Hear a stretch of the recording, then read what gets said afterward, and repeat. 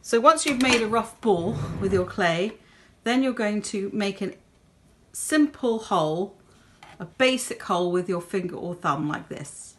We're now going to make the hole more complex by creating a ridge, pressing in, creating a channel with your fingers around the clay and smoothing it out. You might want to make the hole a little bit bigger, maybe make the hole a nice uneven so it's not just round. We want it to look a bit like an ear. So if you want to, you can put a little ridge inside it. So it's like more like an ear with different ridges and curved shapes. So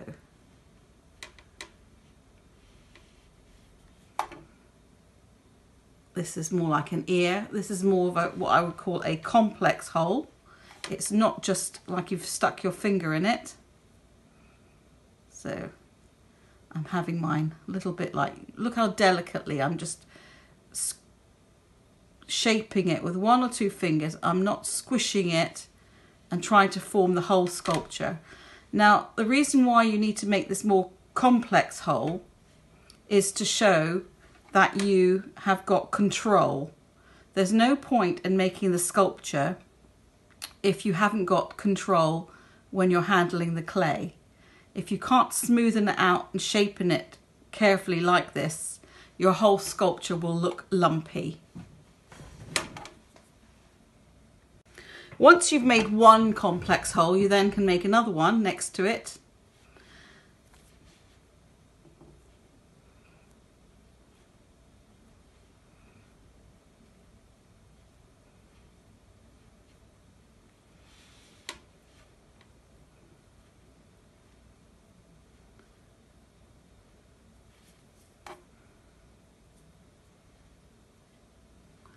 Try not to go too deeply into the clay because you're going to make holes all the way around and join them up the whole sculpture, and you don't want to compromise the thickness of working into the clay from the other side.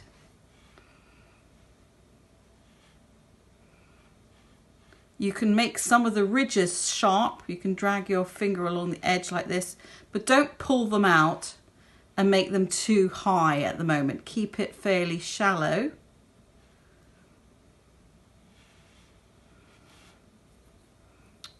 Once you've made two holes, you can think about how you might want to connect them. You might want to make the shape a little bit more interesting, so I'm just bending it slightly to make it more rippling all the way around. And then once you have smoothed those out the best you think you can without leaving too many fingerprints,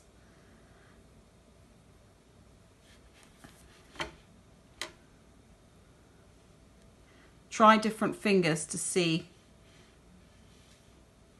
which is the best for making shapes. Now I can squish it to deform it. I'm now going to make another hole over here. Work my way around the clay. If it starts drying out, then add some water to it as you're working on it. Not too much. There. You might find that the outside of the clay becomes very slippery, but the more you handle it, the more the clay will dry and absorb the water. But don't add too much and it become too slippery while you're working with it.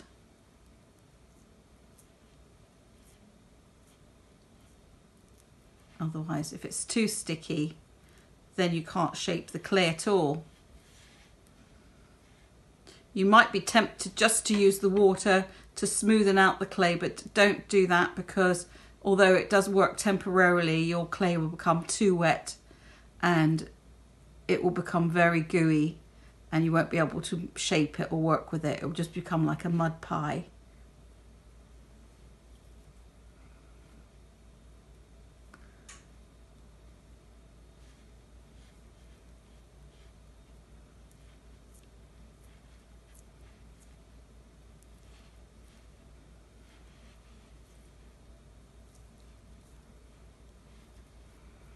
Try not to make your channels straight. You want to bend and curve them so that the shapes have a kind of more flowing, rippling, natural form to them. Now the tricky thing is, once you've made one or two shapes and you've shown that you can control the clay and make it nice and smooth, is working around the clay, keeping it hydrated so it doesn't dry out with not too much water, but also not squashing the clay as you turn it over and work on the other side. That's why you've got to hold it with your fingertips very carefully so that you're not squashing it.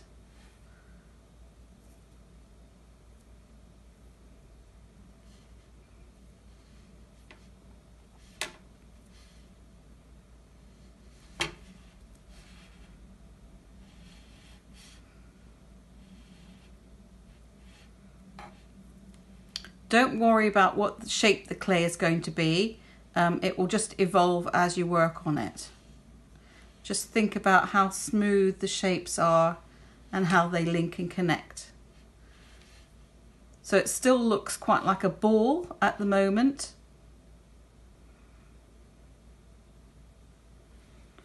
Later on I will